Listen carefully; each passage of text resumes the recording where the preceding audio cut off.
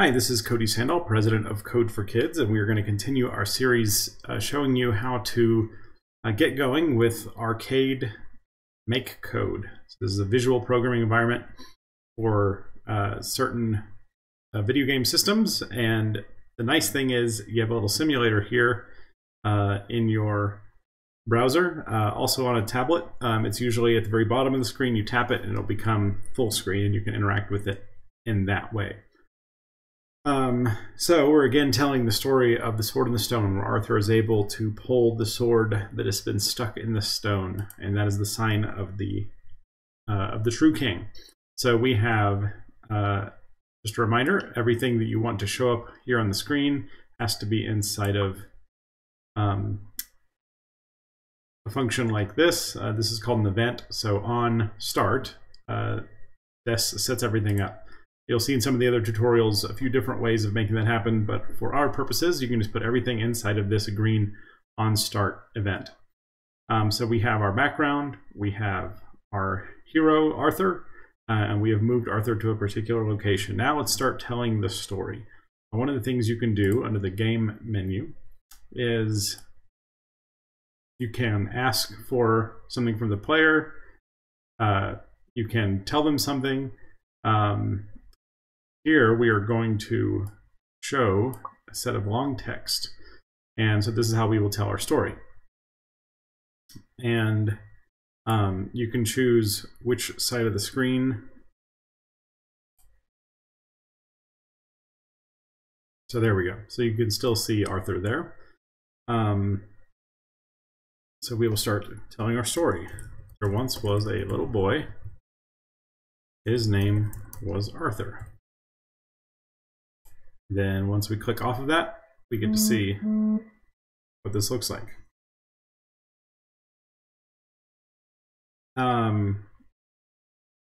This little button here says A. It doesn't continue until you hit the A button. So the next thing we put, why don't we show you how to move Arthur around. So again, we're gonna, so each of these colors correspond to the menus over here. So things that affect sprites are in the blue. You can see this is blue. Remember, we used the background image from the scene. This one is from game. Some of it's a little weird, like what's in game, what's in scene. You'll get used to it, or you can always search up here. You could, remember it's called the long text, and that'll show you where it is. So that's another thing you can do. But we're going to, because it's blue, we're going to set Arthur's position after we tell that part of the story. And remember, we have to change here, so we know we're working with Arthur. See, then you click the X. Let's move him to the other side of the screen.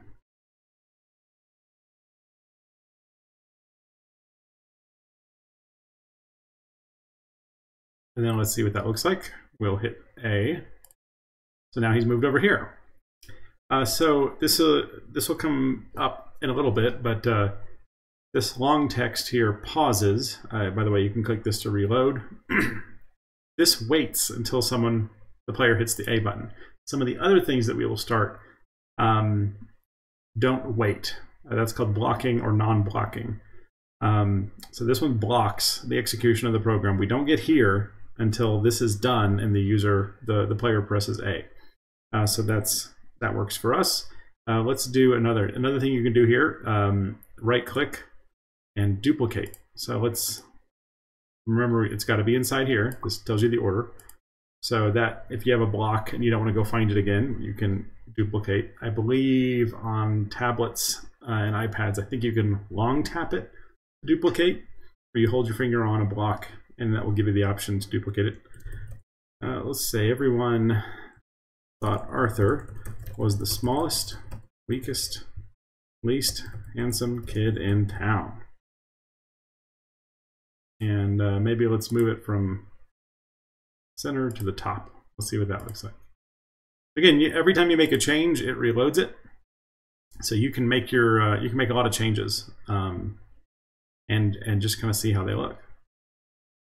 And let's make some kids laughing at him after this. So let's make some new sprites. We're going to make some new sprites.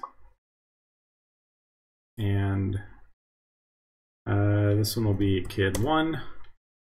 And let's make another one too. Then you're just clicking and dragging. Rename to 2.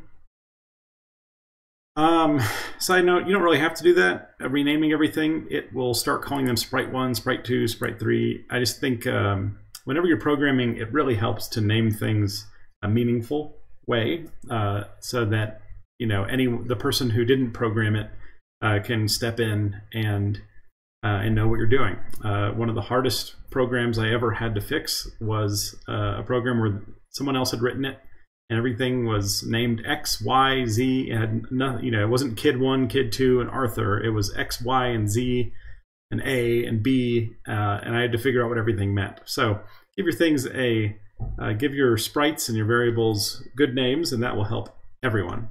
And now remember, we click on this image here to load in something from the gallery, and we'll just pick, that'll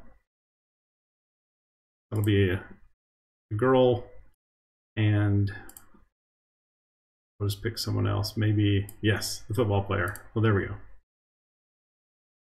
And then we need to put them in position, because if you see this, here they appear, but they're both in the middle.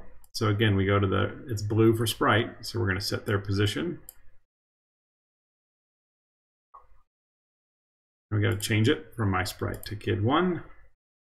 And same thing, we're going to change this to kid 2. Oops. Running the wrong thing. I made it create another copy. So let's again show you the duplicate. Change this to kid 2. And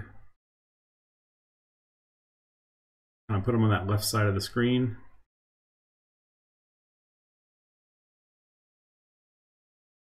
I'm just kind of making up these positions. You can just do it by trial and error.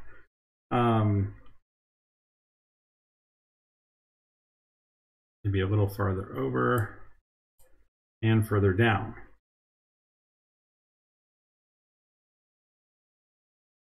See what that looks like. We press A to get past here. We press A again. So we have our 2 kids to laugh at him. And again, we'll stop here for now, but we've seen how to add more sprites, more images. We've seen how to add multiple things in order. And then we're going to start looking at some of the fun things like adding effects here in the next tutorial. So stay tuned.